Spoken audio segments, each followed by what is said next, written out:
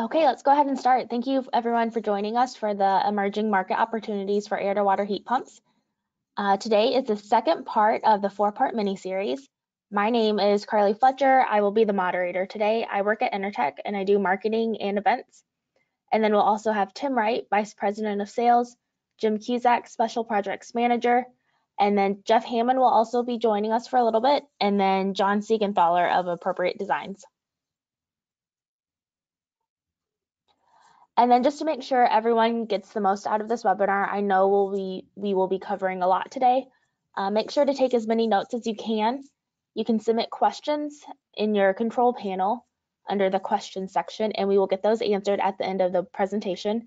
If they do not get answered, don't worry, we'll reach out to you directly and make sure they do get answered.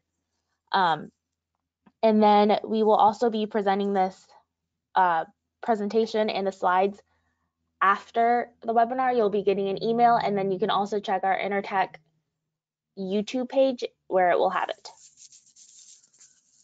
So I will go ahead and pass it over to you, Tim. Okay, good morning, everybody. Thank you for taking time to join us again for part 2. We're excited to have Jim Cusack and Jeff Hammond, as Carly said, for a little while. And then obviously our guest of honor, Mr. John Siegenthaler. So super excited to log in, and everybody, it's starting to see the unit count come up. So people are getting signed on. That's awesome. But today we're going to spend time on system design details for air to water heat pumps. Again, that's obviously today. And then next Tuesday, we're going to hit retrofitting air to water heat pumps into existing hydronic systems, which again, super excited about that one from the standpoint of where this system can show up in retrofit or existing home applications or buildings for that matter. And then the fourth and final will be on February the 16th, example systems using the Intertech air to water heat pumps. So all of these are going to be continued lively conversations, phenomenal questions that came in last week. So we're excited to get this going. But John, thank you so much for agreeing to do this and just helping us not only build a nice strong foundation for air to water heat pumps in general, industry perspective, but also to share the intricacies of what Intertech's air to water heat pump, the Advantage system, is able to do. And folks, please keep in mind, as Carly said, these are all being recorded, and we welcome you to come on back to Intertech YouTube channel and then Intertech University. So John, with that, I'm going to let you take it away. And again, keep those questions coming. They were fantastic last week. Thank you, John. Yeah, thank you, Tim. Good to be with you folks this morning. What we're going to talk about today is, as Tim was talking about, we're going to dive into some of the nuts and bolts. We're going to look at a basic system layout where we're providing space heating, cooling, and domestic hot water. Then we're going to look at buffer tanks, and buffer tanks can be piped up in different configurations. We're going to show you 3 different configurations and talk about the strengths and limitations of those. We're going to talk a little bit about the outdoor details, basically getting this unit up above snow and keeping it away from pollutants or keeping it away from sources of vapor that are just going to load up the coil in cold weather. And then we're going to look at low temperature heat emitter options. One of the critical design concepts with any heat pump, be it a air to water heat pump or let's say a geothermal water to water, going to a hydronic system, is to keep those supply water temperatures as low as practical. The lower we can keep those temperatures, the higher the coefficient of performance on that unit is going to be. We're also going to look at dual fuel options, and by that we mean, for example, in a retrofit, there may already be a boiler present in the system, and when we add the heat pump, how do we tie that boiler in? Or in a new construction application, if somebody wants a backup, there are different ways to pipe that in. We're going to show you some different options on that. We're also going to look at a bit of chilled water piping details. And of course, one of the advantages that the heat pumps have over boilers, they can produce chilled water, so we can do chilled water cooling systems. And it is important when you're doing chilled water that you respect insulation on the pipes, vapor sealing, make sure we don't get condensation forming where we don't want it.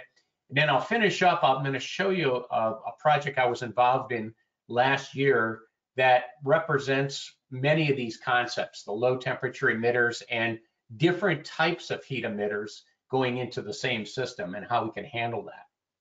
Okay. Now, last week we left off with a slide like this. And over here on the right, you'll see, I'll start with the outdoor unit, the air to water unit, and then we have a glycol water solution that comes into the indoor unit. And that indoor unit is, think of it as the hub, where we're taking energy from the heat pump and we're sending it out either to a domestic water heater over here on the right, or we're sending it up through a device called a hydraulic separator. We're going to get into that a little bit more in detail later on. But one of the things that that separator is doing is it's providing our air venting for us. So we're taking the dissolved air bubbles that are in that water initially and getting them out of solution. So we'd like that hydronic system to have the minimal amount of dissolved air content. And then to the left of the separator, you'll see state-of-the-art distribution system. This is a variable speed pressure regulated circulator. I'll show you several products that you can use today for that. And then farther over here, these are zone valves. And I'm showing them going out, in this case, to some radiant panel manifold stations, or perhaps one of them, or more than one of them, could go to a chill water air handler. And that air handler could also be used in heating mode. So this part of the system, it's almost limitless what you can create using hydronics technology. The important thing is keep the water temperatures low for good performance on that heat pump.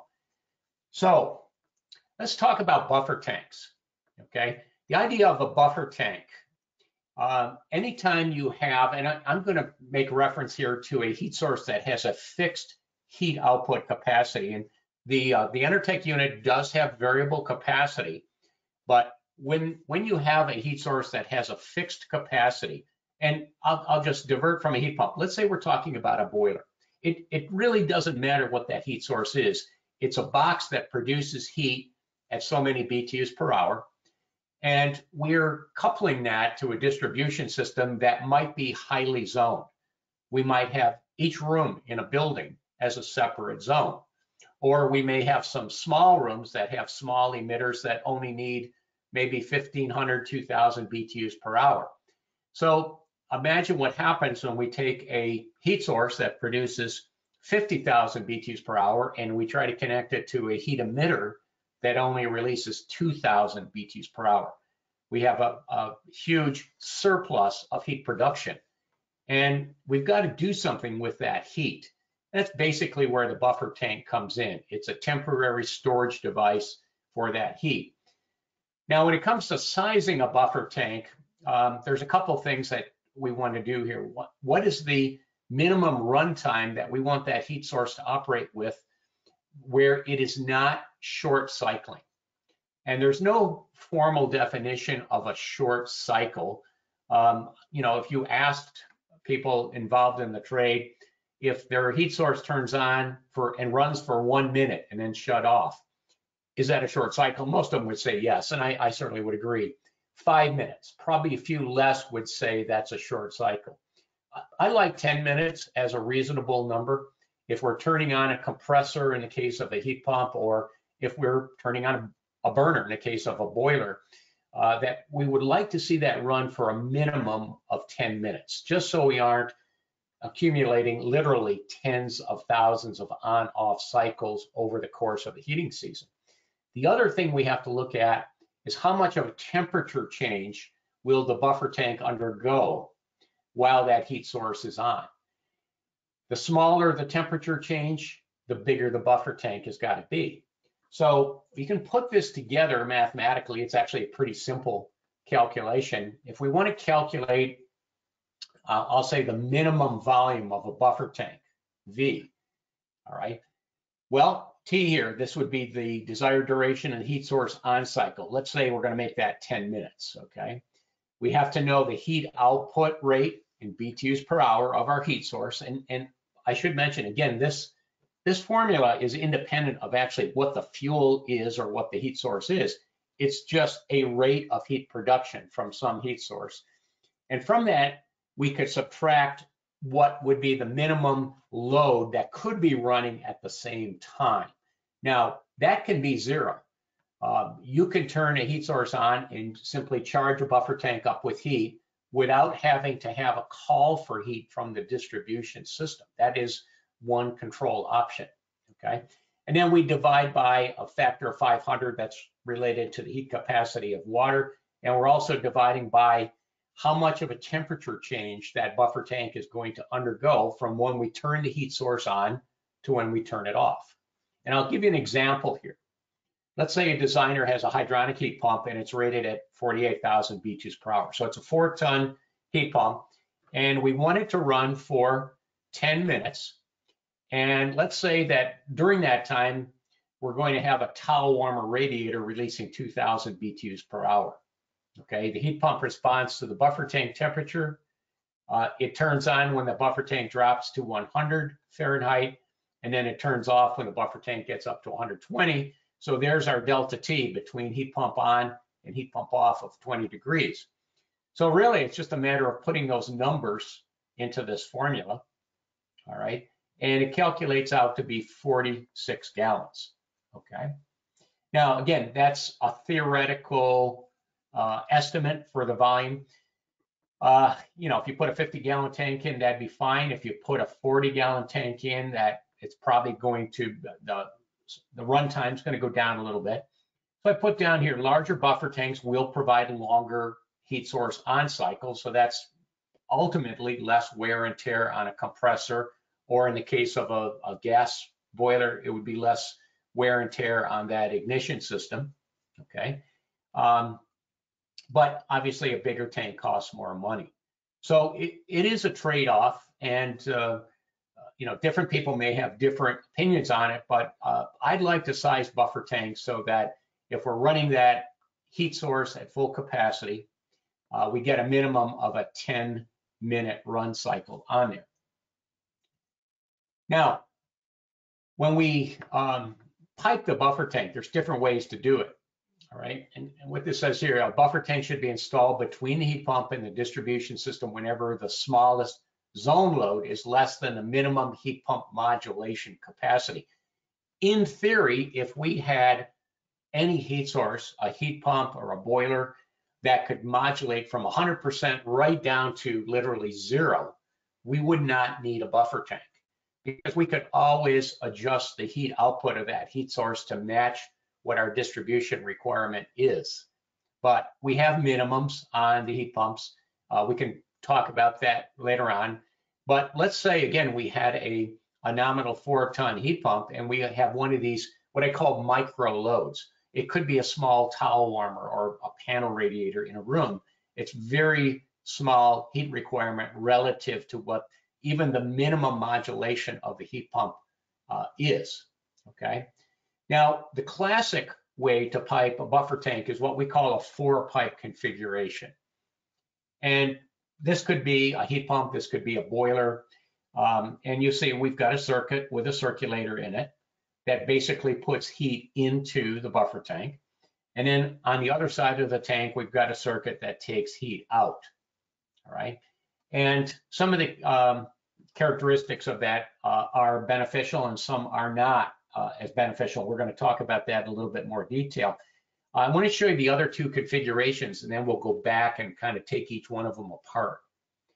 This is a relatively new configuration to most people in North America. It's called a 2-pipe configuration. And I'll tell you a quick story. When I first saw this, we were dealing with pellet-fired boilers, and I was looking at heating schematics coming out of Europe and looking at that and saying, well, you know, I see how they did everything, but they goofed up on their piping on the buffer tank. I thought this was incorrect. And I started studying it more and thinking about it and reading more about it. And there are some advantages to this. One of the advantages is what's called direct to load transfer. If the heat pump and the load are operating at the same time, with this configuration, it is possible to send heat directly to the load without first having to warm up the mass of the buffer tank. And that can be an advantage coming out of a setback condition, for example. All right. The other thing that happens with a 2-pipe buffer tank is there's actually, when the load and the heat pump are operating simultaneously, the only flow that's actually going through the tank is the difference in flow rate between the heat source flow rate and the load flow rate. So let's say the heat pump was operating at 12 gallons per minute and the load was taking 8 gallons per minute. The difference would be 4, and that's what's going into the buffer tank. Now, why does that matter? The slower the flow going into the, I'll say the lower the volumetric flow rate going into the buffer tank, the less disturbance of temperature stratification in the tank. And temperature stratification is good. I've had people say, no, you want to fully mix that tank. That really, from a thermodynamic standpoint, is not ideal. It's not necessarily going to destroy the performance of the system, but from a pure thermodynamic standpoint, stratification of temperature in a buffer tank is actually beneficial. So we've talked about over here on the left a 4-pipe configuration, and then I'm showing you a 2-pipe configuration. So what do you get when you average 4 and 2? Well, you get 3. And here's a 3-pipe configuration. And I really like this with a heat pump. What this does is it gives you direct to load on the supply side. So we still have that ability to take heat directly from the heat pump and take it right out to the load without first going through the buffer tank.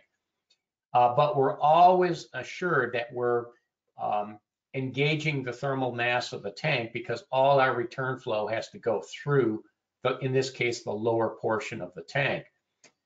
And this can actually help with stratification as well, and it can help with keeping minimum water temperatures going back to that heat pump. And that's going to help ultimately the COP of the heat pump, to keep the water as cool as possible. If we fully mix these tanks, we're taking some of the warmer water at the top, and we're actually increasing the temperature near the bottom of the tank by blending these two together. And that's going to bring that water temperature up perhaps a few degrees Fahrenheit going to the heat pump. And from what we talked about last week, that is going to bring down both the coefficient of performance, and it's also going to slightly bring down the heating capacity. So let's look at a 4-pipe in more detail.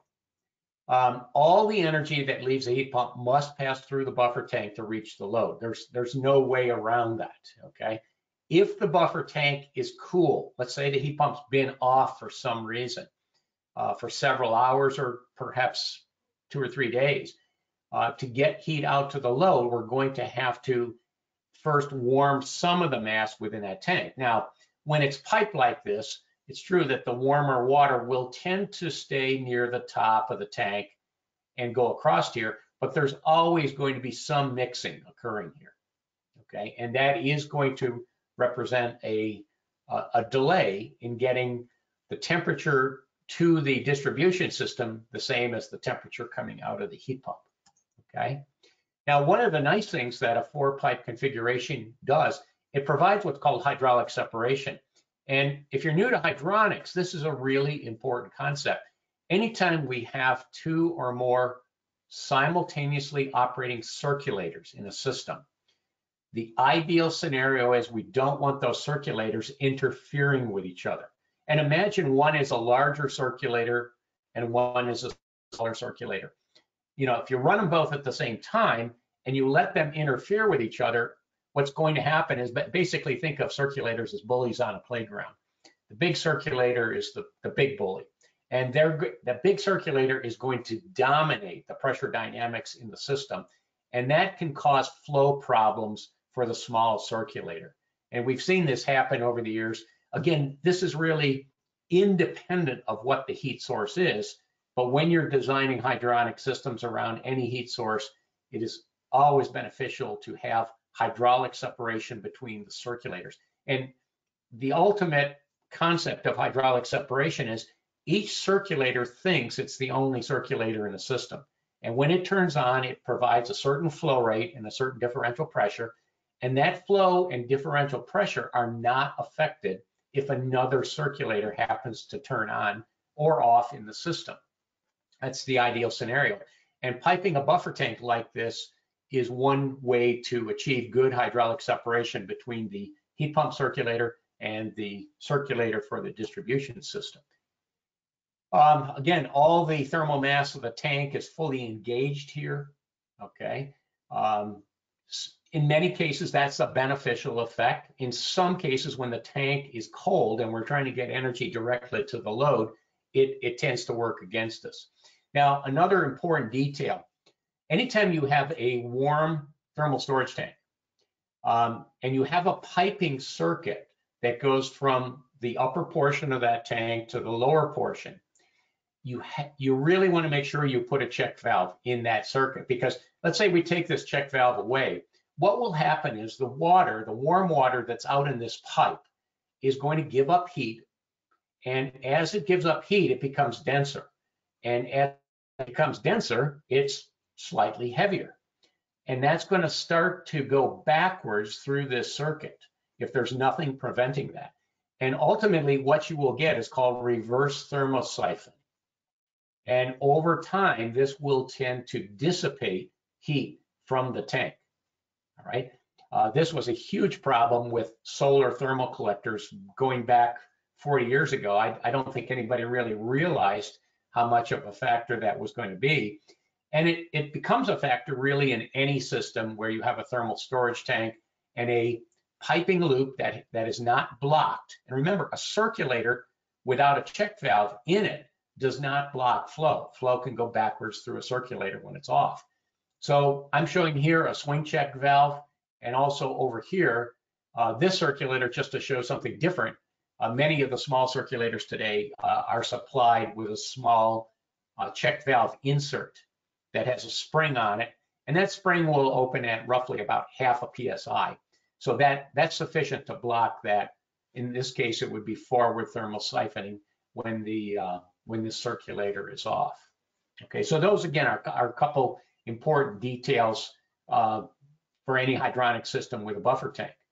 Now, in a two-pipe configuration, I mentioned this direct to load concept, all right? And what the difference is, you can see instead of taking the load circuit off over here on the right, we're taking the load off just upstream of the buffer tank. So we can intercept this water coming up through here and send it out through there. So we do have the advantage that if the tank was cool, we could get warmer water to the load faster with this configuration. I also mentioned that when the load and the heat pump are operating simultaneously, the only flow that is going through the buffer tank is the difference. Now, that can be a problem. Okay, I'll give you a scenario. Let's say the heat pump is operating at 12 gallons per minute, and let's say the load is taking 12 gallons per minute. All right, so what's happening is all this flow is going up to the load, it's coming back, and it's going back to the heat pump. So there's our circuit right there. And under those conditions, you have zero flow going through the buffer tank. Well, if those conditions persist for a long time, there's kind of no point in having the buffer tank. It's like having a battery and you're not charging the battery at all. So I want to drive home the point, if you're doing a two-pipe buffer tank, it is important that you're controlling the heat pump based on a temperature of the water in the buffer tank. We're not turning the heat pump on and off based on a thermostat that's out in the heated space. We're turning the heat pump on and off based on some kind of a temperature condition that we're trying to maintain in the buffer tank. It could be a set point with a differential. For example, it could be turn the heat pump on when the buffer tank drops to 95 degrees and then run it until the buffer tank gets up to 105. That's a 10-degree differential. That could be the logic. Or it could be an outdoor reset controller. Outdoor reset control is basically going to change the temperature, the on and off temperature for the heat pump in response to how cold it is outside. So on a mild day, we might let the buffer tank temperature go down to, let's say, 80 degrees, and then turn the heat pump on and run the tank temperature up to maybe 90 degrees. And the benefit of that, again, is the lower we can keep the water temperature back to the heat pump, the higher the COP is going to be. So there are different control algorithms, I'll call them, but because of how this tank is piped this way, it's important that we control the heat pump based on that tank temperature. The other detail I want to stress is over here.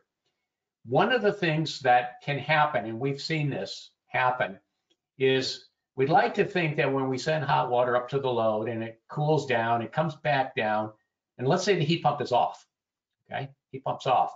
We'd like to think that the water has the intelligence to know when it gets to this T that it's supposed to go this way through the buffer tank and drive warm water back up through the load. But it turns out water doesn't have much intelligence, all right? Or I could say maybe the water's outsmarting us if we don't put this certain detail in there. What can happen is some of that water is going to go this way without this device in place, okay? And some of you may be thinking, well, I'll just use a circulator with one of those built-in check valves. Well, those built-in check valves can only hold back at most about half a PSI. And in some cases, if you have high flow rates here, you might actually build up more than half a PSI differential between this T and this T, and that is going to overpower the spring in that check valve, and it's going to send some of that water up through the heat pump. Now, that doesn't hurt the heat pump. It doesn't hurt a boiler. But what it does do is it just unnecessarily cools some of that water. You're sending it through piping and through a heat exchanger and a heat pump. And even though that heat exchanger in the heat pump is insulated, that reduces some of that loss, you're going to have some losses there. And so that water is going to cool off a little bit, and then it's going to blend with the tank water, and it's actually going to bring that supply temperature down a little bit. And I will stress, with a heat pump, it's not as much of a factor as it is with a boiler, because a boiler does not have that insulated heat exchanger in it. And you can lose several degrees as that water goes up through there. But one of the ways that we've found works well to prevent that is to put in what's called a differential pressure valve. And these are available from several manufacturers, and set the spring in there. You just adjust the knob for a forward opening pressure of anywhere from 1 to 1.5 PSI. And that's a strong enough spring pressure to prevent that flow from going back this way when the heat pump is off, all right? And it also replaces the need for the check valve. So you can think of it in effect as an adjustable check valve, or adjustable spring check valve, to get a little bit more differential pressure. And finally, I'll leave you with a detail. If you do this configuration, this header should be as short as possible and keep the pipe size as big as possible. We're trying to minimize any pressure drop through the tank between this T and this T. And if we do that, this configuration will still give us good hydraulic separation. Okay? So don't take this T and this T and put them 50 feet away from the buffer tank. That's going to build up more differential pressure in this portion of the circuit, and we're starting to lose this beneficial effect called hydraulic separation. So 4-pipe, 2-pipe, now let's average them out. Let's go to a 3-pipe. We're still getting our direct to load transfer, so we're retaining that benefit.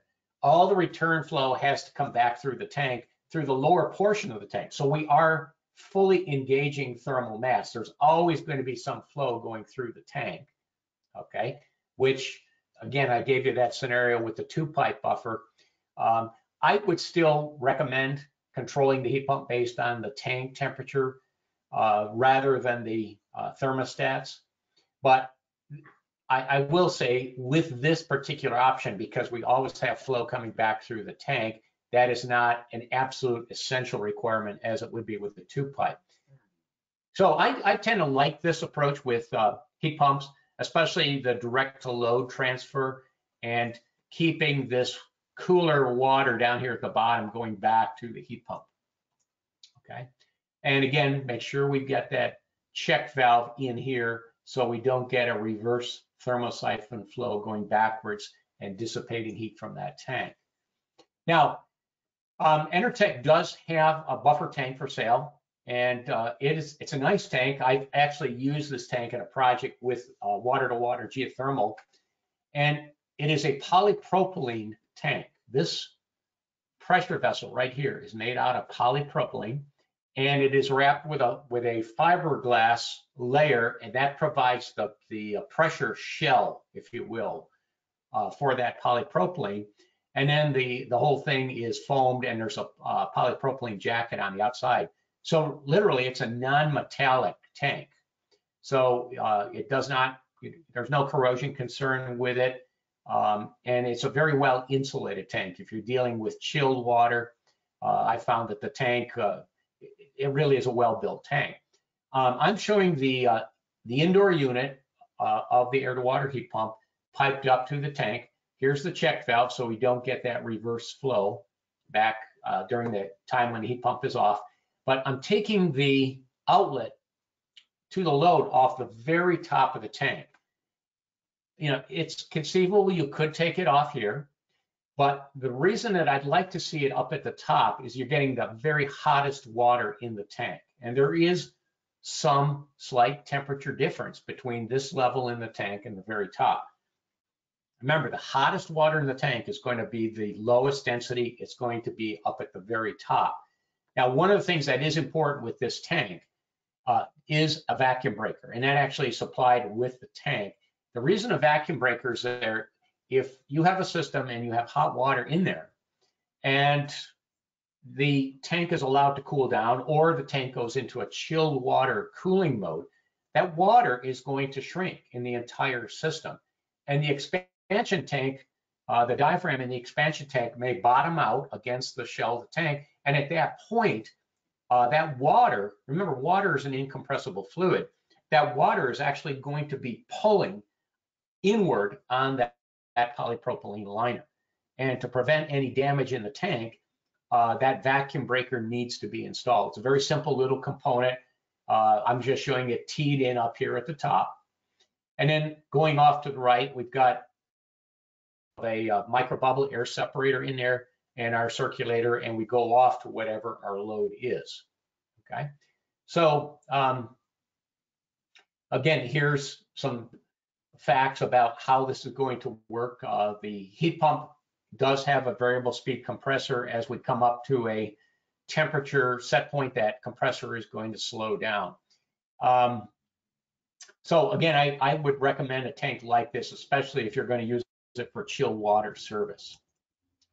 Now, that brings us up to our first poll question. I'll read the question, and then Carly is going to monitor the responses on that. We've talked about these three different types of buffer tanks. Which buffer tank piping configuration do you have experience with? And check all of them that apply to what your experience has been. So I'm going to pause there while that poll is running.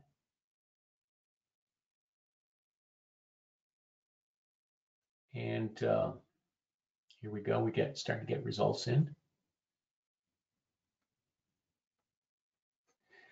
And yeah, I'm watching the results come in. It looks like the 4-pipe is winning, and that is not surprising. But I am pleased to see we have some decent numbers for both 3-pipe and 2-pipe. Okay, I'm going to go ahead and close it. Yep. Okay. So here's what we got, folks. We got 75% of the respondents have experience with a 4-pipe buffer tank, and 23% have experience with a 3-pipe configuration, and 40% experience with a 2-pipe. And I am surprised. I thought that would probably be something like 90% with the 4-pipe and maybe 5% each on a 3-pipe and a 2-pipe. So again, there are different options. They have strengths, they have limitations. Of all three, I tend to like the 3-pipe the best, but any of those configurations can work with the detailing we've talked about. Okay, so let's go on here. Outdoor details. Now here's several different types of air-to-water units. Most of these are monoblock. A couple of them are split systems. And the important thing here is, remember that we're going to use this in a winter. These are suitable for cold winter climates where we get a lot of snow. And we want to make sure that that heat pump is elevated up off the ground. And I'm going to suggest a minimum of a foot. We want to get it up not only away from snow, but by getting that unit up, we get it away from grass clippings, leaves, bugs, the dog going out there and thinking it's a hydrant, that type of thing. And you can see these are different ways of supporting the heat pump. This is actually one where they put a couple units in and they actually built a little alcove. It's up on some treated lumber here, and it's got an overhang over it to protect it from the rain. This is a low capacity unit, a split system, and you can see it's up on wall brackets. There are brackets that are out there that have the strength to do that. Obviously, you want to make sure that that bracket system, if you're going to do this, is rated to hold the weight of whatever unit you're going to put on it. Here's another common approach. This is an adjustable steel stand where you can adjust the height of those legs. It is important, again, in my opinion, what you don't see here under this crushed stone, there's two pressure treated 2x8s, and that stand is fastened down to them, and they're actually down in the ground 3 or 4 inches. It's important to make sure these units are fastened down. If you get a strong wind, and I don't mean an everyday breeze, but imagine a 40 or 50 mile per hour gusty wind, these units can rock around. So you want to make sure that you've got that secured against any kind of wind buffering. And then just to show you what happens with one of these units when it goes into a defrost, if you look over here on the left, lower left, if you look carefully, you can see the water pouring out of the bottom of that unit. If that unit is just sitting on a concrete slab, what can and has happened is that water will tend to accumulate in the bottom of that unit. It won't fully drain away, or it'll run out of the unit and form an ice dam. Literally, it'll build almost a dam around the back side of that unit, and that's going to further hold condensate against that coil. And I have known of coils that have failed because of the expansion and contraction of ice when that condensate water is not properly drained away. So make sure that that unit can drain that condensate. Again, the Enertech unit does have a tube, and it does have a heater in it so that it doesn't form ice within the unit, but make sure that you provide a provision for that condensate to go away. And you can see when this unit, this is a nominal 4-ton unit, when that goes through a defrost, it probably drops, I'm going to say 2 pints at least of water. Okay, so keep it up off the ground, make sure that condensate can drain away from the unit. This is the stand that Enertech has available for the heat pump. It's a heavier gauge aluminum stand. You can see it's on a concrete base there. For an area with moderate snowfall, that would be adequate. If you live in the Tug Hill area of upstate New York, they get snow measured by the foot up there. So it's not uncommon to see 3 or 4 feet of snow on the ground. And in places like that, you want to get that unit up even higher. Okay. Now, what are other factors? Well, basically, we don't want sources of moisture around the outdoor unit. And the reason for that is if we have, for example, a dryer vent, or if we had a vent from perhaps a gas-fired boiler in the house, that produces a lot of water vapor coming out the vent. That coil is cold. It's definitely colder than the outside air temperature. So imagine it's 10 degrees out. That coil is going to be at a sub-zero temperature, and any source of vapor around it is going to freeze against that coil and just force the unit into more defrost. We want to keep it away from exhausts in general, any kind of an exhaust. If you have a wood shop and you're producing sawdust or some other type of dust, we want to keep it away from there. We want to keep it away from where vehicles would be running, again, with the water vapor coming out of the exhaust pipe. Okay. Don't put the unit directly under an overhang unless there's a gutter. And if you look really carefully at this photo in the upper right here, you can see there is a gutter across the top of that unit. I can imagine a situation where we have a 2-story house with a steep metal roof, and snow might slide off of that metal roof and come down 2 stories and land directly on top of that heat pump. Obviously, that's not a good idea. So, when you're looking at a potential location for that heat pump, make sure you look at things like roof runoff or snowfalls or drifting snow. We want to keep it away from animals. We don't need the dog scratching on the side of the coil there, so to speak. Obviously, any kind of flooding, any kind of debris accumulation.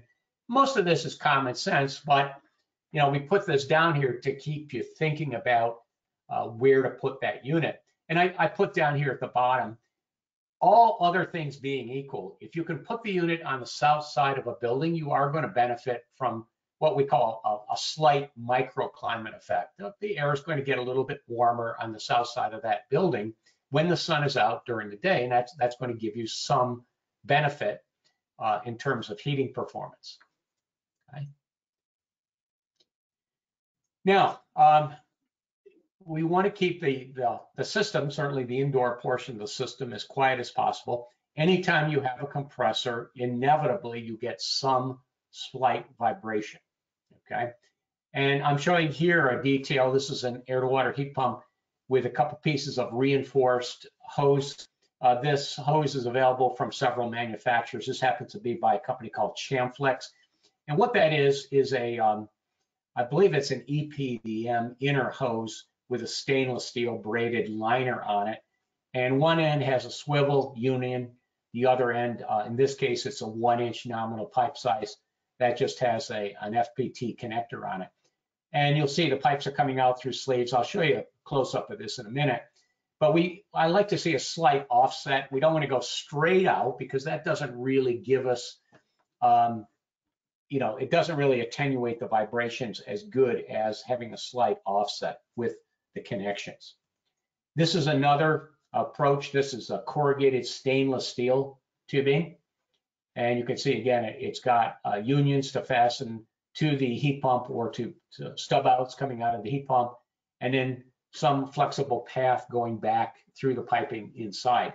And again, the idea of the flexible path is to attenuate vibration, and also if there is any buffering from the wind, any slight movement out there, this takes the strain off the piping. So we aren't directly putting mechanical strain on the piping connections on the unit.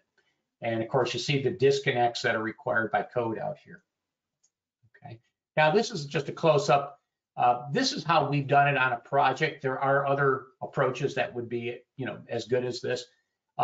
We take first of all, we take a 1/4-inch pilot drill, 12 inches long, and we drill a straight hole right through the wall. Obviously, you want to make sure where you're going through, you're not drilling into some piping or something else on the other side of that wall. So assuming you've got a clear path, you send the pilot drill through, you've got a straight line, and then take a hole saw and cut a hole through there. In this case, this is 2-inch Schedule 40 PVC pipe, just some DWV piping. And it's got some wrappings of electrical tape just to make a really tight friction seal with the building. The reason we're running that sleeve through the wall, remember in the summer, this can be chilled water. What we don't want to have happen is we don't want condensation to form within the wall cavity on the piping and have that condensate just create mildew or other deterioration inside the wall cavity. Now, the final step here was to spray it with an expandable foam. And that foam expands, it sets up, and then you could just take a hacksaw blade and just neatly trim around that. And then, of course, you want to insulate that piping. This insulation doesn't show it yet, but that outside elastomeric foam insulation should be wrapped with a UV-resistant tape so it doesn't deteriorate over time. Okay. Another approach is to run a plastic sleeve, a PVC sleeve through, and then use what's called a Fernco connector, which is it's a flexible rubber connector. It has a hose clamp, a stainless steel hose clamp on each end. You can get those that make a size transition. So if you run a 2-inch sleeve through and you want to come down to a 1-inch or some combination of sizes, they do make those different sizes available. That's another approach. The basic idea is you want to get the piping through the wall. You don't want condensation potential within the wall cavity. And obviously you want to seal it up so you don't have bugs and air and so forth coming through there. okay? Now, let's look at the heat emitters, okay? Again, I think we've probably answered this question multiple times, but I'm going to emphasize it again. We want low water temperatures to keep that heat pump operating at its peak capacity. And I'm going to suggest, and this is not an ASHRAE standard, it's not a code requirement that I'm aware of, but it's a guideline that I've used for many years when we design hydronic systems. And this is across the board now, regardless of what the heat source is. We like to design hydronic heating systems so that at design load conditions, we don't need a water temperature over 120 degrees Fahrenheit, okay? Even lower if possible. And certainly with some radiant panels that we're gonna look at, we can get that down another 20 degrees. The reason for this is, certainly with a heat pump, we want good COPs, but think about future-proofing your system. Today, I can legally design a hydronic system for 180, even 200 degree Fahrenheit water temperature. But going forward, 5 years from now, 10 years from now, if somebody wants to take that boiler that's producing that 180 degree water, take it out and put a heat pump in, they're going to have to do an extensive rework on that distribution system. And we're going to talk about some of those things next week. How can you modify an existing system to bring the water temperature down? But when you have a blank slate, you have the opportunity to build a system that's going to last for decades. Keep that in mind. That hydronic distribution system is easily going to outlast its first heat source, maybe even its second or third heat source. It's going to be there for several decades.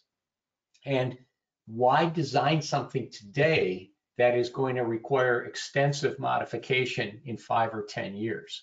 Even though, yes, it does cost more money, we need larger heat emitters to bring that water temperature down. In the long term, it's money well spent.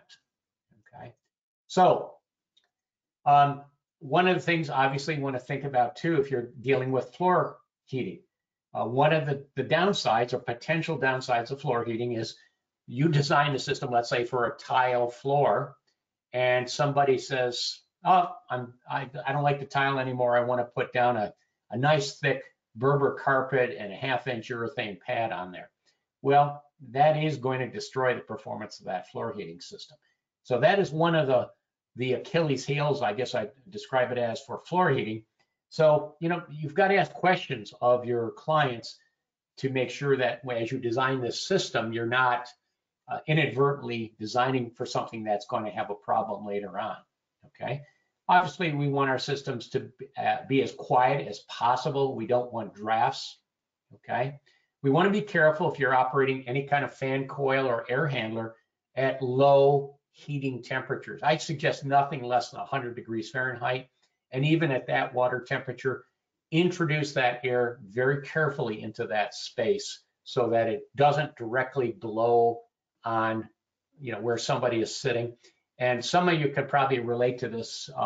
If you've ever been in a hotel with a PTAC unit through the wall, and they set the desk up right next to the PTAC unit, and literally you're sitting there with that air just blasting across. You can't even keep the papers on the desk. So I laugh about that, but it's kind of a really a bad idea from a comfort standpoint.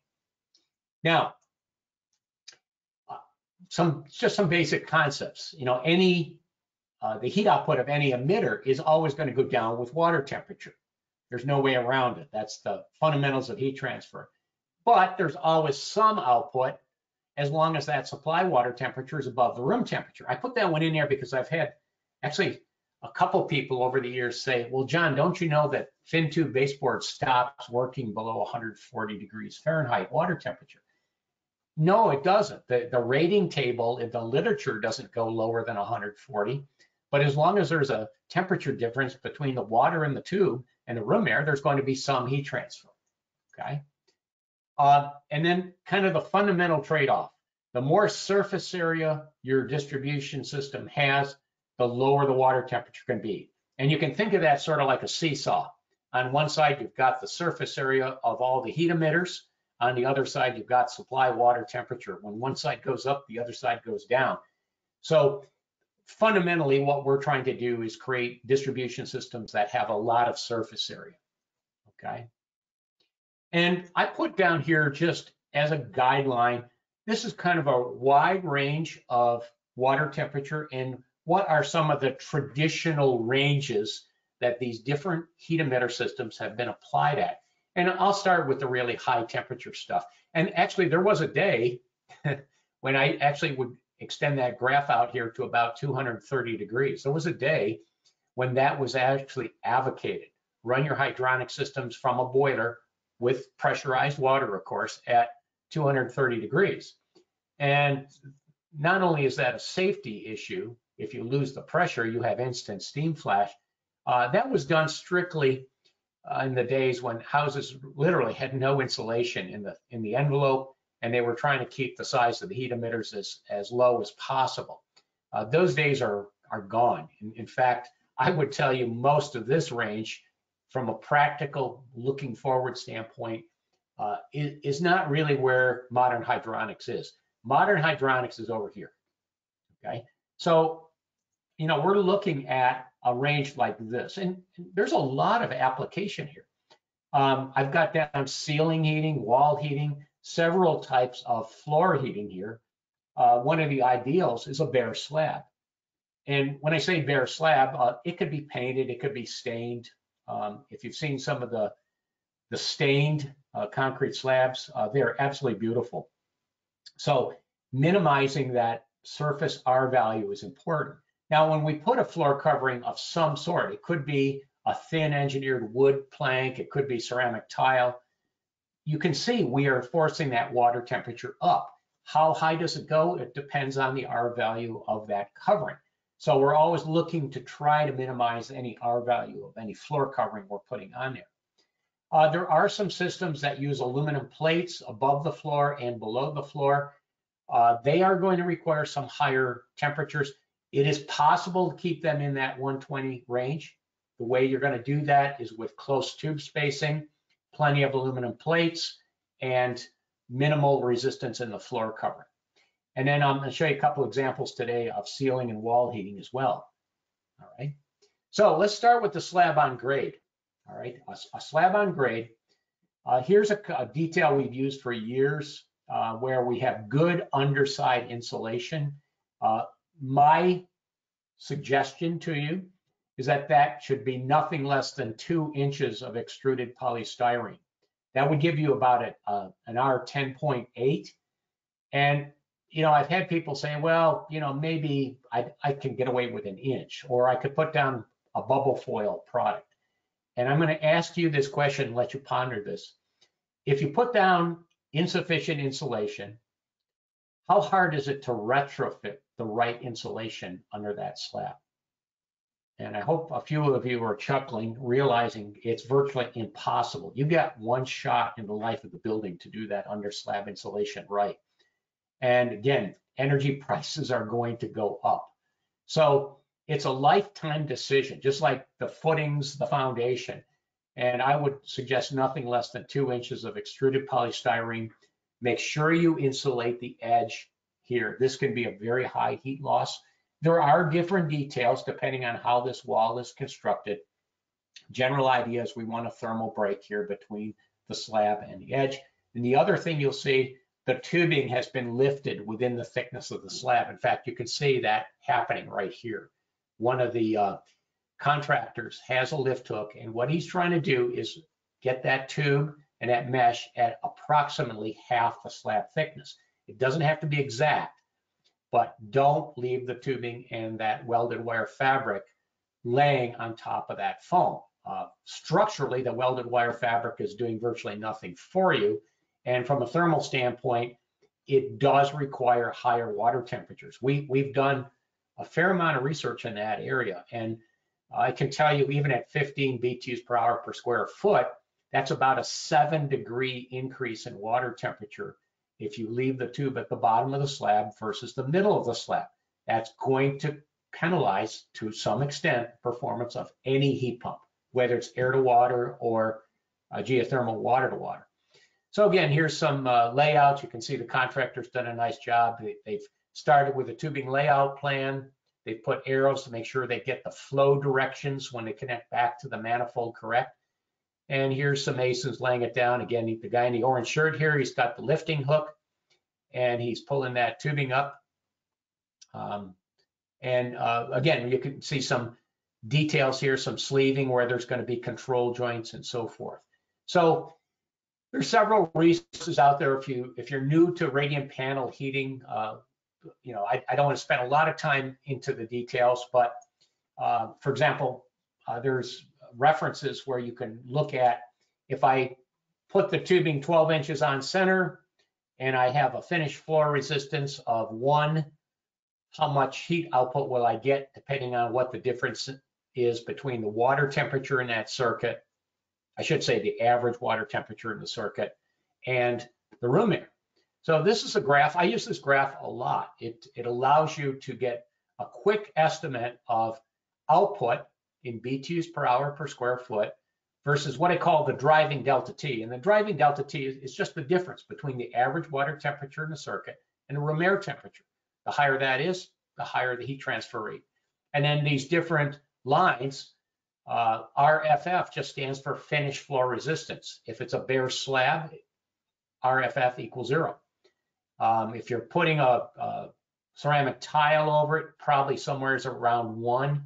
If you're putting a commercial carpet and you're gluing it to the slab without any kind of pad under it, you're probably going to be about 1.5 to possibly 2. And you'll see that makes quite a difference in terms of the water temperature that you will need above the room air temperature for a certain rate of heat output. And the other thing you can see here, these lines are plotted for both 6-inch tube spacing and 12-inch tube spacing. The closer you bring the tubing, the better the heat exchanger that floor is. So trade-offs there. But again, this is a nice low temperature option. I see a lot of great potential applications with slab on grade buildings and air to water heat pumps. Now, this is one that is definitely lesser known, but this system is actually working with a geothermal water to water, so it would certainly be applicable to air to water. Radiant ceiling heating. And what's going on here, you can see there's a layer of OSB, oriented strand board, that's been fastened up to the ceiling. And then there's 3/4 inch thick foil face foam strips that have been glued with contact adhesive up to that. It's a little hard to see them here, but there are 5-inch wide aluminum plates that fit. Actually, you can see it in the cross section down here. These blue rectangles are the foam insulation. And then if you look carefully, you'll see a red line right here. This is a heat transfer plate, and that's designed to pull that heat away from the tube, spread it out across that surface. The tube snaps into it, and that's what this fellow is actually bending this tubing. This is 1/2-inch PEX aluminum PEX tubing. And then it's what he's doing right down here, he's using a wooden float to just press that tubing up into those plates. And there's no need for any glue to hold it there. Those plates are shaped so that they do capture the tube when you push it up in there. So when it's all done, at least when the tubing's all installed, all the tubing's up here. Here's where he's brought several circuits together, brought them over to an interior partition, and then drilled down through there. And the manifold is actually down in the basement. The manifold does not have to be above the circuits. It's possible to purge the air out of that quite easily, actually, with the manifold being lower than the circuits. And of course, the final step is going to be install drywall over all this. And of course, when the drywall goes up, you don't want to shoot the screws up into the tubing.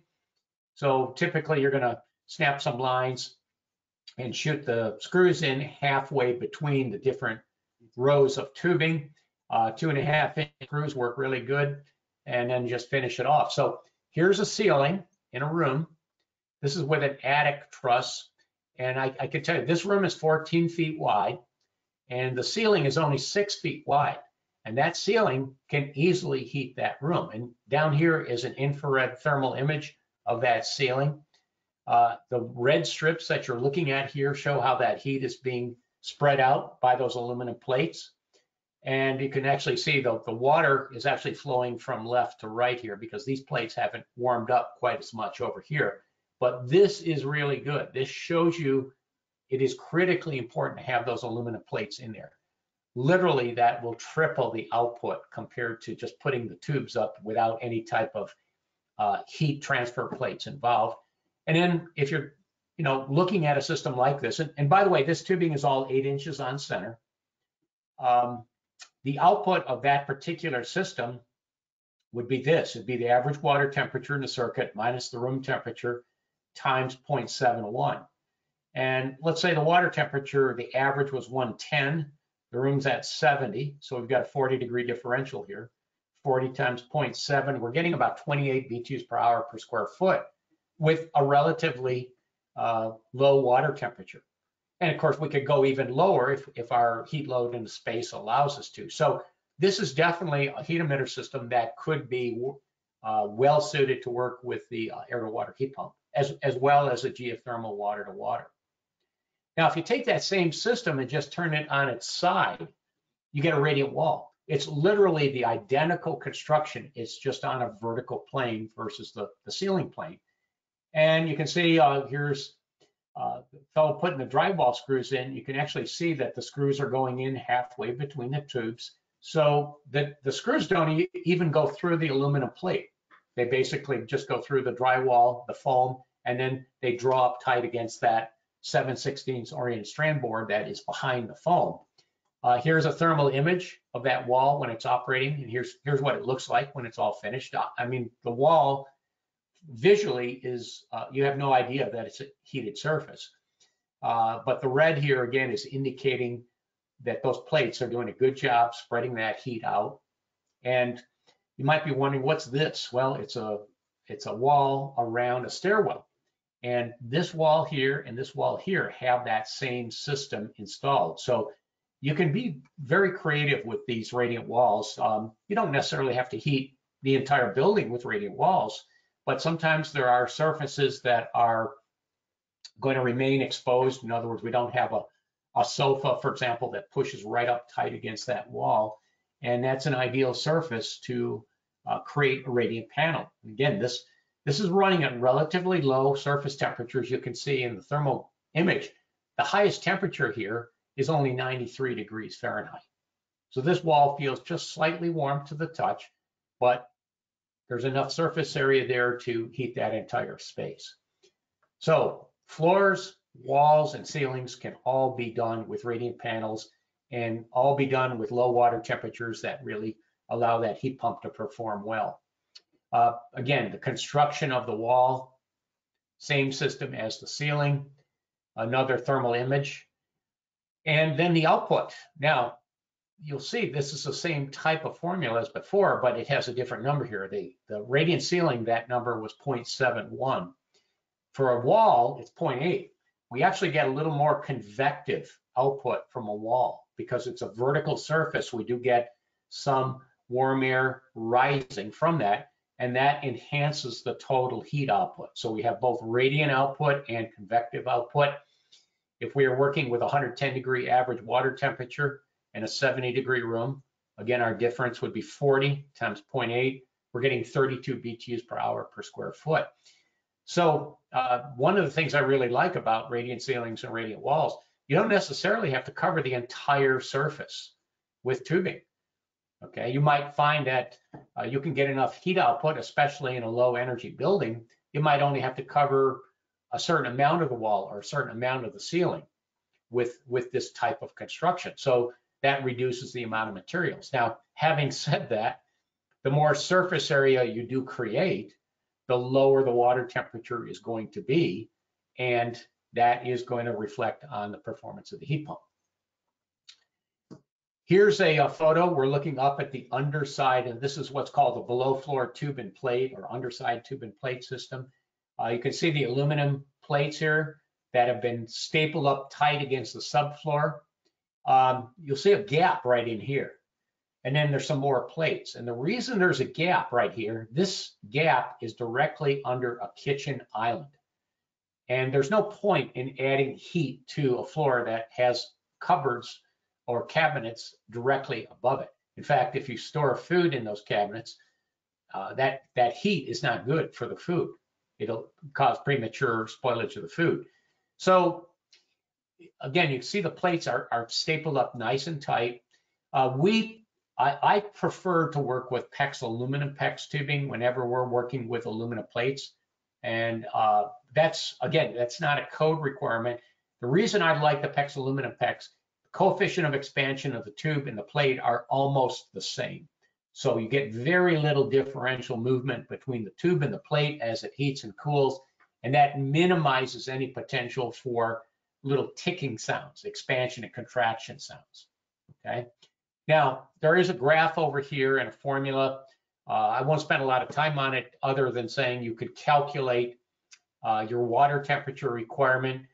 This is based on, again, 8-inch tube spacing. And it's a trade-off between the R value of the floor covering, and that would be what's on top of this subfloor. The subfloor is assumed to be a 3/4 inch oriented strand board or plywood, whatever you're going to put on top of that for a finished floor. The R value here gives you a value of K. You put that into the formula. And again, you have average water temperature minus room temperature. I would give you a suggestion, and that is don't put any finished flooring that has an R value of more than 1 over the top of that subfloor, okay? Now you're starting to push that water temperature up in that 115, 120 degree range. So this is not as good as a slab on grade or a radiant wall or a radiant ceiling. It's still workable within the temperature range of the heat pump, but it is starting to push that up. And what you don't see here that definitely is part of the system, there'll be a 6-inch fiberglass bat pressed up against these plates after everything's pressure tested. A couple other things. Keep the drainage piping and your water piping below the insulation, especially traps. We don't want to put traps up under a heated floor and have insulation underneath them. What'll happen over time, if that fixture isn't used a lot, it'll actually dry up the trap and you'll get some sewer gas coming up through there.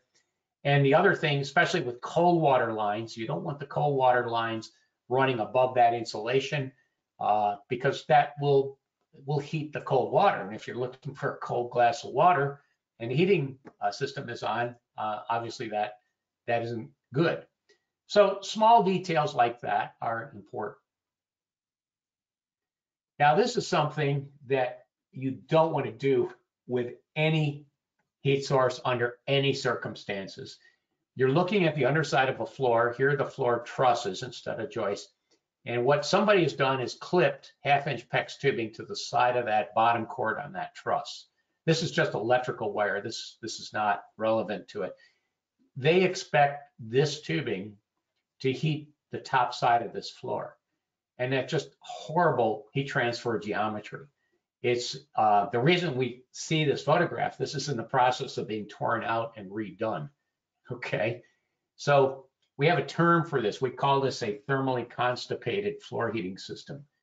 And by thermally constipated, we mean that we can put high temperature water through that tube, but the BTUs just can't get out and get where they're supposed to be. So really bad idea. Okay, don't do that. And I'll show you one more. This looks a little neater. The installer here has taken 1/2-inch tubing and he's clipped it up into the bottom of the flange on I-joists. And it looks kind of neat the way he's done his loops here and so forth. But again, think about heat transfer. Think about warm water at 105 degrees trying to heat that floor up above there. It's just not going to work. There's not sufficient conduction away from that tube and across that floor. So again, I show you these. You won't see this in the European market, but you still will find people in North America that think there's something magic about plastic tubing that will allow you to do this and get away with it. Not going to happen, okay? So we're going to go to our second poll question. We've looked at several different types of heat emitters. Which low temperature heat emitters do you have experience with?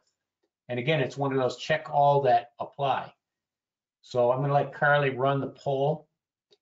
And while the poll's running, I'll just kind of go back and summarize. Again, You have a lot of options, and I should mention this, you don't have to necessarily pick one of these options and just use it throughout the entire house. You might choose to run floor heating in some areas, like in a basement, and maybe panel radiators or fan coils on the second floor. So you can mix a lot of these together. Just keep in mind that we don't want that water temperature under design load to go above 120 degrees. Okay, so it looks like the polls are running here.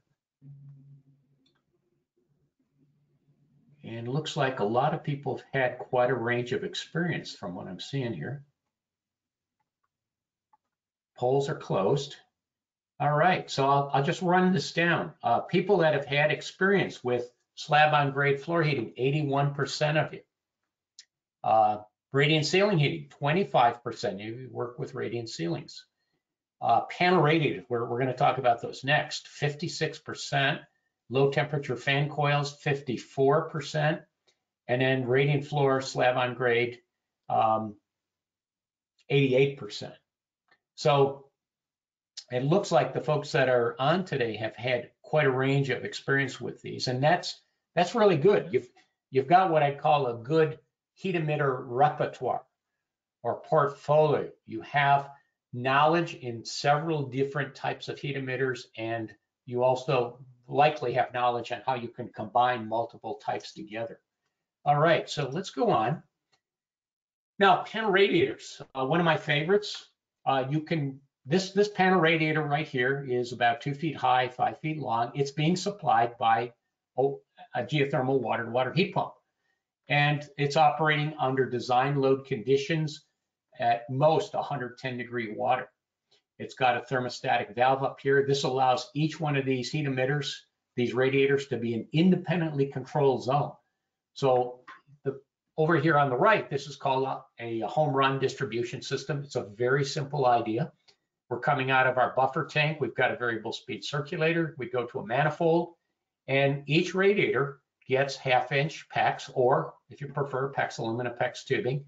So each radiator is on its own parallel circuit, all sourced off the same manifold station. And each radiator has a thermostatic valve, no batteries, no wires.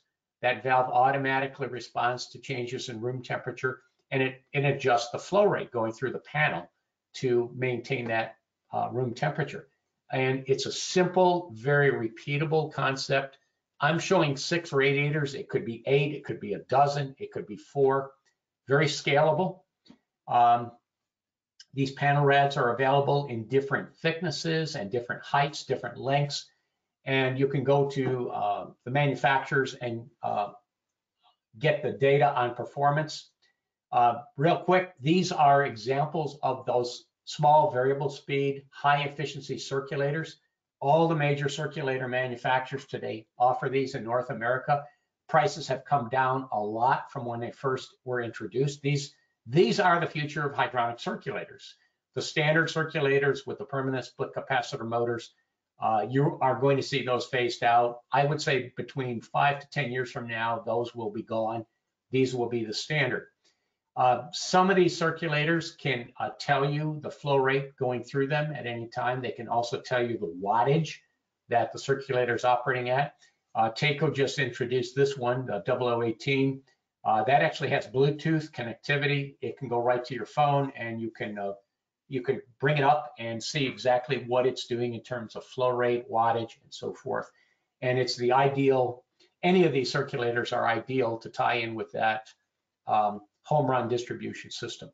This is just showing you a manifold station with 1/2-inch tubes going out to the different radiators, some air vents over here. Again, very, very repeatable, okay? Real quick, you can look at this more on the PDF file. It is important that when you size these radiators, you size them around low water temperatures. And there are correction factors over here based on the water temperature that you want to work with that adjust the output.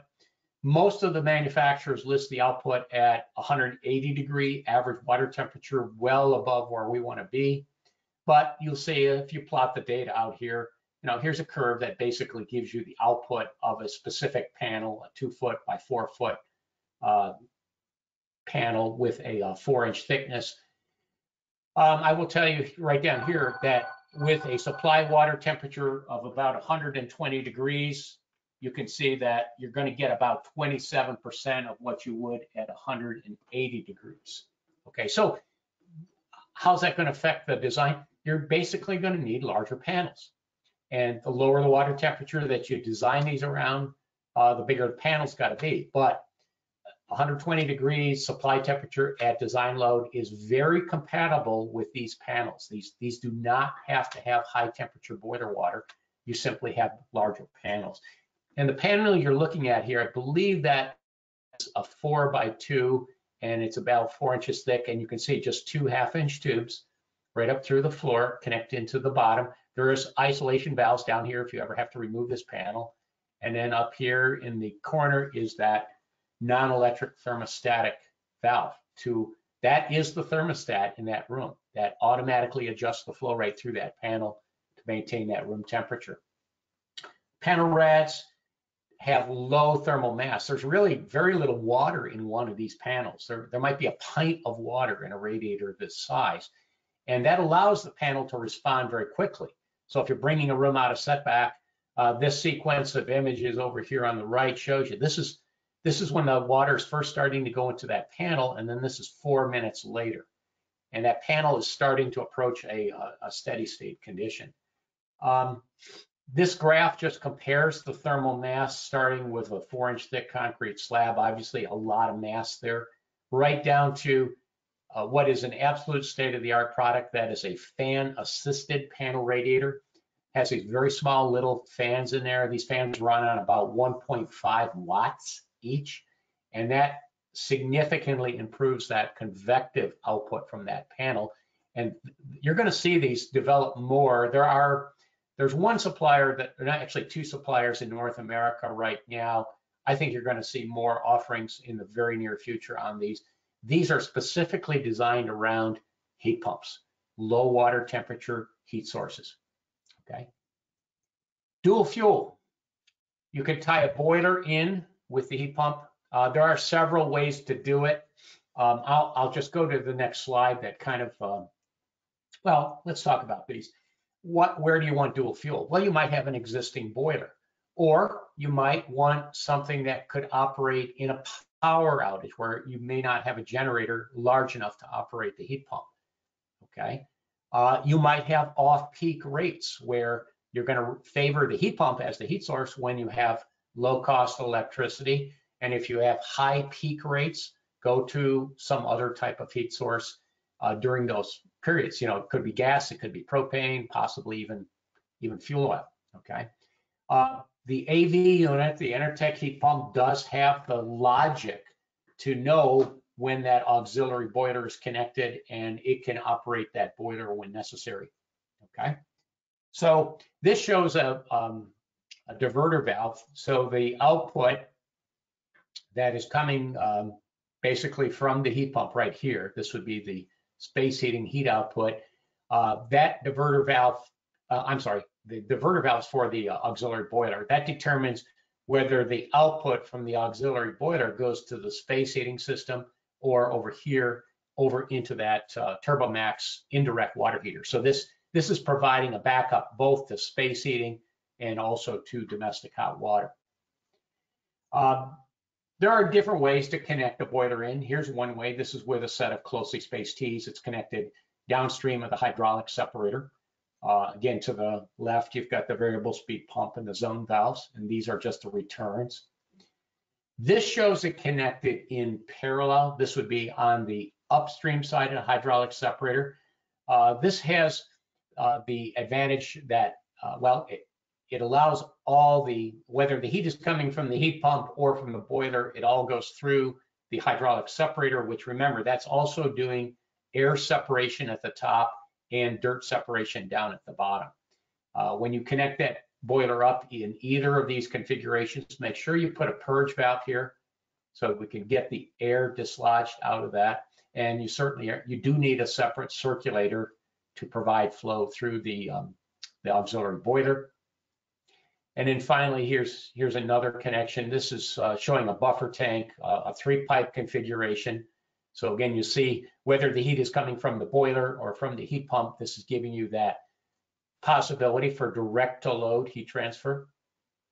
And the boiler in this case, as well as the heat pump, would be controlled based on the tank temperature. And then again, purge valves over here on the return side of these zones. So again, there's several ways to do it. These can all work. There's slight differences in them. No strong preference here. This shows, again, this is a parallel connection where we've got a heat pump over here. And again, it could be the air to water, it could be a geothermal water to water. We've got a check valve in here, so we don't want flow, both thermosyphon, reverse thermosiphon. We want to eliminate that, as we talked about earlier. We also don't want flow that, let's say, this circulator is creating through the boiler. We want all that to go this way. We don't want it to go back through the heat pump. So we're putting a check valve in here and a purge valve. Same thing down here. So in general, anytime you have parallel circulators that can operate independently, we don't want flow reversal through the circulators that are off. Put a check valve in, okay? This is a ModCon boiler. This can go right down to low water temperatures, and there's nothing detrimental that happens to the boiler. It's got a stainless steel heat exchanger, okay? It's designed to operate at low water temperatures. But I want to caution you, if you've got an existing system that has a cast iron boiler, a steel fire tube boiler, or a copper tube boiler, those boilers are not designed to operate with sustained flue gas condensation. So if you're going to use that boiler and you're going to connect it to a low temperature distribution system, perhaps you're taking what was originally a high temperature system and you're modifying it into a low temperature system, like we're going to talk about next week, we've got to protect that boiler against flue gas condensation. There's a couple valves on the market. Basically, these are just high flow capacity thermostatic valves, and they can take this cool water coming back and they'll actually blend it with some of the hot water coming out of the boiler so that the return water typically stays above about 130 degrees Fahrenheit. And that's a serious issue. I've seen systems where this kind of detailing wasn't done, and you can destroy that boiler in a matter of months due to sustained flue gas condensation. You can also create rust right through the vent connector pipe. So it's a safety issue. I just want to bring it up in the case where you're retrofitting a system with what we call a conventional boiler. Chill water cooling, you can do it with wall-mounted fan coils like this. Here's a 3-ton. This is a GeoComfort air handler. This is 3/4 inch pre-insulated PEX that's bringing the chill water to the coil. Okay, so we've got a central duct system here that does single zone cooling in the building. I like the 3/4 inch pre-insulated PEX. It's fairly easy to run it through, and you don't worry about condensation because of having somebody not glue the joints and the insulation together. Again, I'm sure most of you recognize this is a high wall cassette. This is very common when you have a ductless mini split system. Basically, it's the same unit with a water coil in it instead of a refrigerant coil. And that can be used for heating or for cooling. So again, you have options. You can do single zone whole house air distribution, or you could do room by room or area by area distribution with either wall mounted or low wall mounted or high wall mounted fan coils. Now, I mentioned earlier, be very careful with chill water. If you've not done chill water cooling and you've done hydronic heating, you may have, I'm sure you put in systems where you don't worry about condensation on the copper piping in a heating system. If you take this copper piping and start running 45 or 50 degree water through it, literally within minutes, there's going to be water droplets on the bottom of that tube dripping on whatever is below it, okay? This is a product that we've used before, and this is it's a plastic clip. It's made by this company, Holdrite. It goes into some unistrut channel, and there are ribs in here that structurally support the pipe.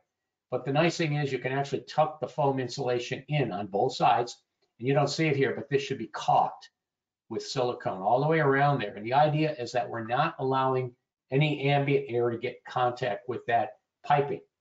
And if you keep the air away from the piping, you won't have the condensation. If you're doing zone valves, you definitely want to insulate the valve bodies, but not the actuators, especially if those actuators, if those zone valves are going to function in heating. You will, in the heating mode, that actuator has to dissipate some heat. And again, don't insulate the actuator. Now, there's a corroded volute on a circulator, literally 6 weeks of operation from a brand new product to that in 6 weeks. So I'm not sure what the coating was. That was not bare cast iron. It had some type of a paint or a coating on it, but it shows you how serious this issue of insulating chill water piping is. Grundfos does make a small circulator. They do have the option of an insulation shell. If you use that, make sure you not only put the shell together, but you caulk all the seams. Remember, the idea is to keep the ambient air away from anything that is being cooled down in the chill water system. And the insulation shell, you can see here, does not go up over the motor. Never insulate the motor can on a circulator. Here's a table if you're looking to insulate piping with standard elastomeric foam insulation. Depending on the fluid temperature and what the surrounding air conditions are, what are some minimum thicknesses of insulation, and it also depends on the pipe size. Okay, so again, chill water works great for cooling. Just make sure you do a good job with that pipe insulation. Okay, now I'm going to run real quickly, just maybe another 10 minutes. I'll run through a system here. I'll show you a real system that was put together actually 2 years ago that has a mixture of low temperature heat emitters. This is the house, is a brand new construction. It has about 3,300 square feet of space. Okay, it actually has both a air to water unit and a geothermal water to water unit in it. And it's got a combination of floor heating and panel racks. There's the photographs. You can see it's got a 7.8 kW PV system on it. It is net meter, so a lot of the electricity that is used to run the heat pump is already being produced by that PV system. It does have very good insulation. If you look at the R values here, 3,300 square feet of space at a design load of roughly 35,000 BTUs per hour. It's just over 10 BTUs per hour per square foot of floor area at design load. Okay. All electric. You probably say, well, what's that chimney? Well, it's a small wood stove. So if there's a long duration power outage, there is a small wood stove in the basement. So that's what the chimney is. Tubing layout plan for the basement here. See, all the circuits have been laid out, measured. The black dashes, these are control joint crossings. So there's a little sleeve over the tubing. All these circuits come back to a manifold down here in the mechanical room. There's a circuit in a breezeway here. You can see that's close tube spacing because there's a higher ratio there of wall area to floor area. It's a space that would lose heat faster. And then the garage is actually set up for floor heating as well. That all those circuits in the garage operate with an antifreeze solution through a heat exchanger. So the owner can just turn those circuits right off if they don't want to heat the garage, and nothing's going to freeze. Okay. Again, you can look at all these in more detail, and I would encourage you to do that in the PDF file. Just some photos of the installation. See, the basement walls are all insulated, and here's that 2-inch extruded polystyrene foam. This is the textbook example of tubing layout where the contractor's taken that drawing and they've actually spray painted where the returns are going to be. The yellow is where there could be some future partitions. Those partitions are not in the initial construction, but they were identified on the plan. And so he spent some time with his rule plan and some spray paint. So when it's time to actually uncoil the pipe and fasten it down, it goes pretty fast. Temporary support for the manifold station here. Here he is fastening the tubing down. You see these are the sleeves where the control joint crossings are. Okay. And this is a simple system. It actually has a mixing valve because this system only needs, well, let's see, at 0 degrees outside, this system needs about 88 or 87 degree water. So we're actually blending the temperature down from the buffer tank. The buffer tank is being supplied by the heat pump, and because there's panel radiators operating at a slightly warmer temperature upstairs, we're actually blending that temperature down a little bit in the basement. Here's what 6-inch on center tubing looks like.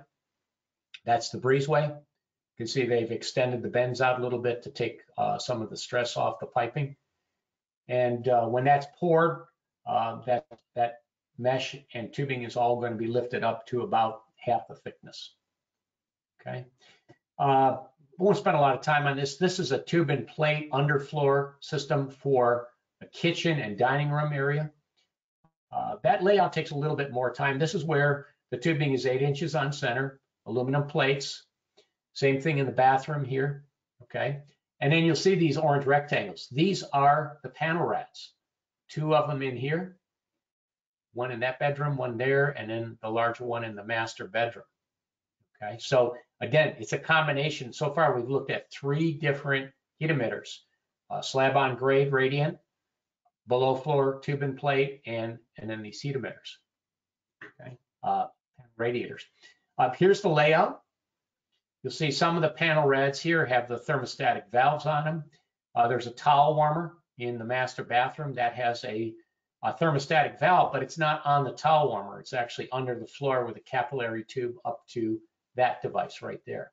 So it does the same function, but it just isn't mounted directly on the on the towel warmer. Here are some examples of those panel radiators. You see 2-inch on center tubing right up through the floor, double isolation valve, and right up into the bottom of the panel. Okay. These over here, these panel rads and floor circuits are combined back to a common manifold. And the flow to that manifold is all controlled through a single zone valve by a thermostat. So that's a good example of mixed emitters. These are all going to get the same water temperature. All right, so they were sized with that in mind. And it shows you, again, a lot of flexibility here. You've got a thermostat controlling a zone valve for one area of the house. In the other areas, you've got 5 independently controlled zones using thermostatic valves. And that's all coming off of this little circulator down here. And that's the take-off circulator with the Bluetooth connection. And I can tell you, I monitored that. Oftentimes I find that running in the mid 20 watt range during a winter day to heat that entire distribution system. Here's the manifold. There's that zone valve this goes up to this collection of circuits here. There's another manifold that goes up to this collection of heat emitters over here. And you can see we've left some spares. I would suggest to you, leave at least one spare connection on each manifold.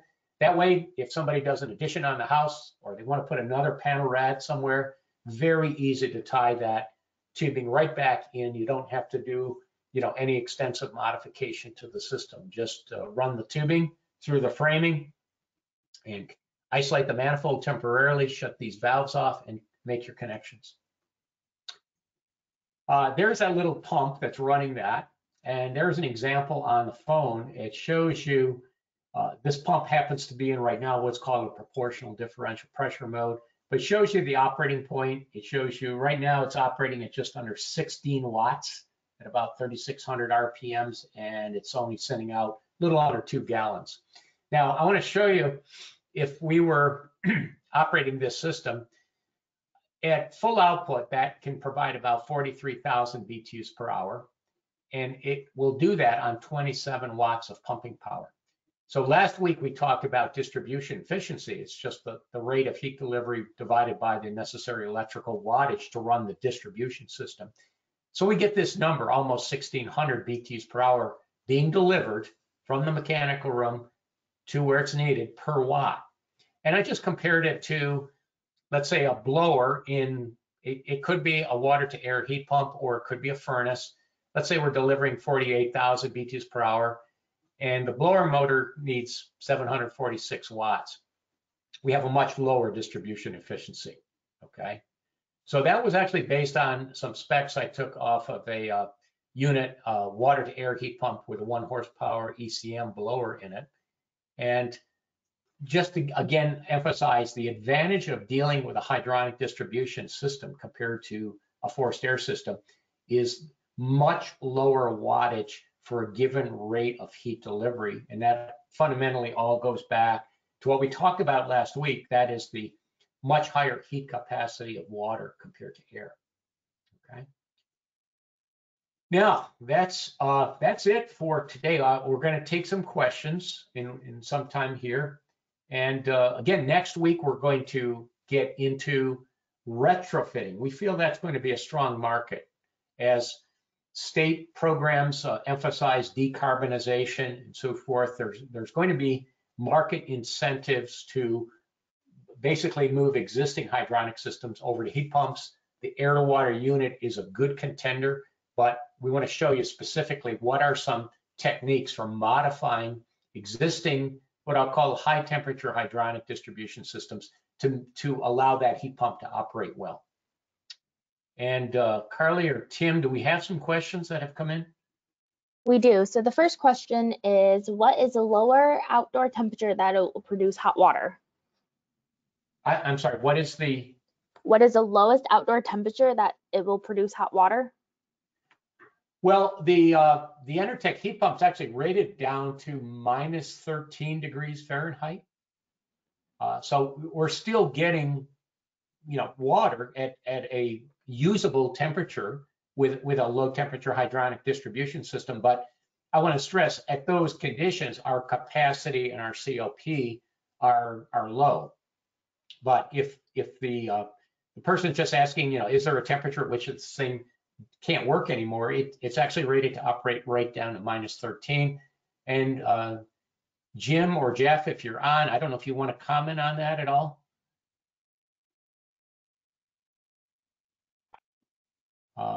Okay. Yeah, John, it's Jim. We're about at half capacity at minus 13. And then of course our COP, depending upon the water temperature we're delivering, in most cases we're still above, around 2 or a little bit above. So at minus 13, that's still pretty respectable. Those numbers, they increase significantly when we get up into the single digits above 0. So Yep. So it's definitely, this unit is built for cold winter climate operation. What's another question, Carly? Okay. How important is the pipe size from the outlet of the heat pump to the top of the buffer tank? Higher velocities would promote mixing? Well, yeah. I believe the pipe size is 1 inch. Jim or Jeff, correct me if I'm wrong. I believe it's a 1 inch pipe for the space heating supply out of the indoor unit on the air to water. It's going to depend on the length of the pipe coming from, the connection to the unit to the buffer tank. So if it's just through a wall, 1 inch is going to be fine. I saw some other questions that were asking about, how long can that length be? So it's a quick pressure drop calculation to see. In many cases, the buffer tanks that we're selling have 1.25 inch connection to them. So in many cases, 1.25 inch pipe is going to require less watts of the pump to move fluid. So upsizing is typically not a bad thing. Yep, and the pump is built into the indoor unit. Basic hydronics is the farther you're going to go with a given flow rate, the larger the pipe size is. But as Jim was saying, short distances, which are typical, where you have the indoor unit and the buffer tank, let's say within a few feet of it, 1 inch pipe would be fine.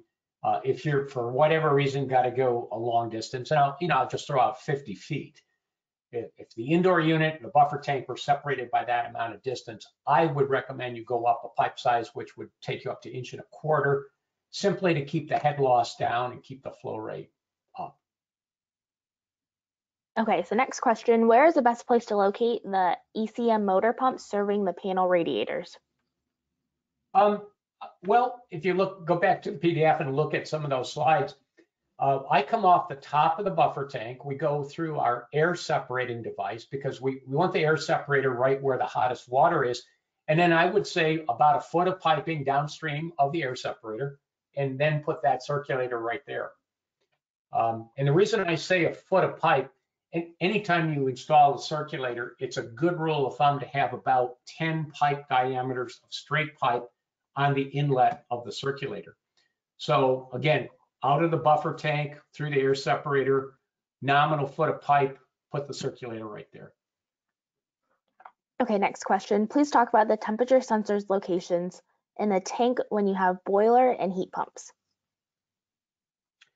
Well, different tanks are going to have different locations.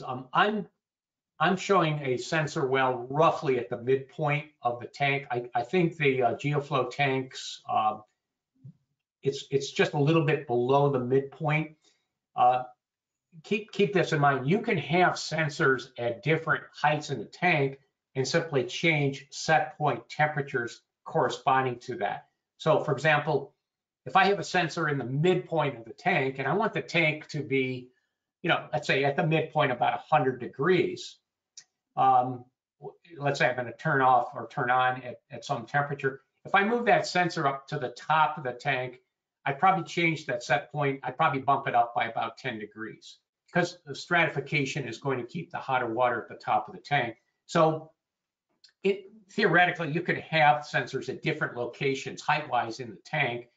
Most of the commercial tanks, though, are going to have a sensor well or a connection for a sensor well at approximately the mid-height of the tank.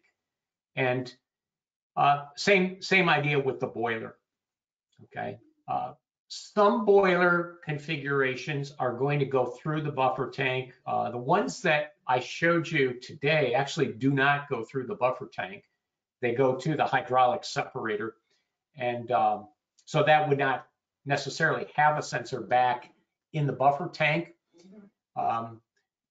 If you're not using the boiler to heat the buffer tank, the best place for the sensor that controls the boiler modulation is on the outlet of the hydraulic separator.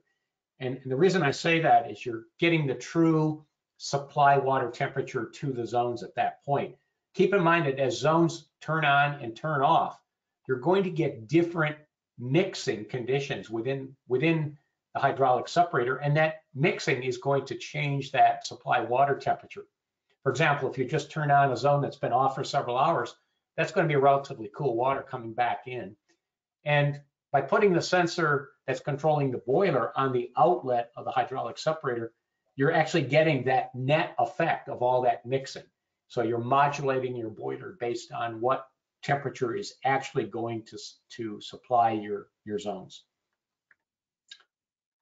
Okay, and then do these air to water units qualify for all air source heat pump rebates? Well, I would refer them back to specific rebate programs. I do know that the Advantage heat pump is certified for the Vermont program at this point, $1,000 per ton, and you can go right to Efficiency Vermont and look that up. I am not aware of other incentive programs right now for air to water. Hopefully we'll see that recognized in the near future, but I can't make a blank statement that says it qualifies for all the heat pump rebates. It would not qualify, for example, for a geothermal heat pump rebate. It's a different type of heat pump. So there is a website, DSIRE, I think it's .org, database of state incentives for renewable energy is what that stands for. And that is a database that you can go to, and they, I believe that's run through the Department of Energy. That database is kept up to date. So as different state rebate programs either come online or get modified, that's a good reference, or write to a specific utility or a specific state energy office to find out what would qualify. Okay, and then the last question is, well, we've got some time for a couple ones. What are some of the factors to consider when coupling the domestic hot water with an Intertech unit? Well, one of the things that's really nice about the Intertech unit, it has a domestic water mode. So there is a sensor that goes into that indirect tank that provides feedback to the heat pump, and the heat pump can start up and operate in, for example, a domestic water priority mode. So it could be, as an example, it could be operating in the summertime doing cooling. And if the controls are configured for domestic hot water priority, it will temporarily stop cooling, go into the heating mode, bring the indirect tank back up to a set point temperature, and then resume cooling. It's possible to do this with other heat pumps, but one of the things that the Intertech approach is providing is that's already been thought out, and the piping, the valving, and the control logic to do that is already built into that indoor unit. Okay, and then two more questions. Is the Advantage unit applicable in the southern US where there's more of a need for cooling rather than heating? I think it is. The cooling can be done with chilled water. You're bringing the advantage of a unit that can do domestic water heating as well as cooling, whereas a standard unit would not do that. Standard AC unit would not do that. And there is a market for comfort in the southern states. And I snicker a little bit about that because, I've had people say, well, nobody does radiant floor heating in Texas or Florida, Arizona. That's really not true. There's definitely a market down there for that. And, I won't try to say it's as big as the forced air market. It certainly isn't. But you get into the custom home market down in the southern states, those warm floors still feel really good, even in Florida in the wintertime. So yes, I would say this unit is certainly applicable in those southern states. Again, it's going to be chilled water cooling, but as we looked at today, we can do that with a central air handler. We can do it with area by area or room by room console type units. And we have the advantage that we can tie domestic water into that heat pump. The heat pump is providing domestic hot water, whereas a standard AC system would not be doing that for you. John, I think it's really important to point out that many of the designs that we're seeing come through, the insulation values of houses all over the U.S., whether they be northern or they be southern, are becoming tremendous, where they've greatly reducing the loads for both heating and cooling of the house. And that's when actually the domestic hot water takes over as the largest load or the largest need for energy to operate the house. And that's really where this unit shines. Excellent point. Very good point. Okay, and the last question is, can you compare the SEER rating in cooling for the Advantage versus a high efficiency air-to-air heat pump? Well, there actually is not a SEER rating, a seasonal energy efficiency ratio rating on an air-to-water heat pump. And the reason for that, it's going to depend on how that heat pump is applied. That heat pump operating at 45-degree chill water versus, let's say, 55-degree chill water is going to have a different energy efficiency ratio. So right now, there is no SEER rating on that. I don't know, Jim, if you want to toss that one in. I guess I look at it, the chill water, the energy efficiency ratio working with a chill water temperature of 45 to 55 degrees, it's probably a very small amount lower than an all air system would be, but you're also picking up versatility. The trade-off there is, again, with a hydronic system, you can craft that cooling system into zoning much easier than what you can do on the forced air side. And again, Jim, if you want to jump in with any comments on they were asking about SEER rating on the Advantage versus some other systems. Right, John. I know that like ASHRAE doesn't really have a testing standard right now for air to water heat pumps, but it's something that I do believe is in the works, because of course they're gaining popularity. These types of questions are coming up. So there is a standard, I do believe, being developed at this time. Okay. And on that note, we can go ahead and wrap it up. I just want to remind everyone that we will be sending out an email with the presentation and the video from today. And then if you guys have any questions, feel free to submit them. Yep, and download that PDF to take another look at some of those schematics that we kind of went through quickly today. And next week, retrofitting air to water into existing systems. See you then. Thank you, everyone.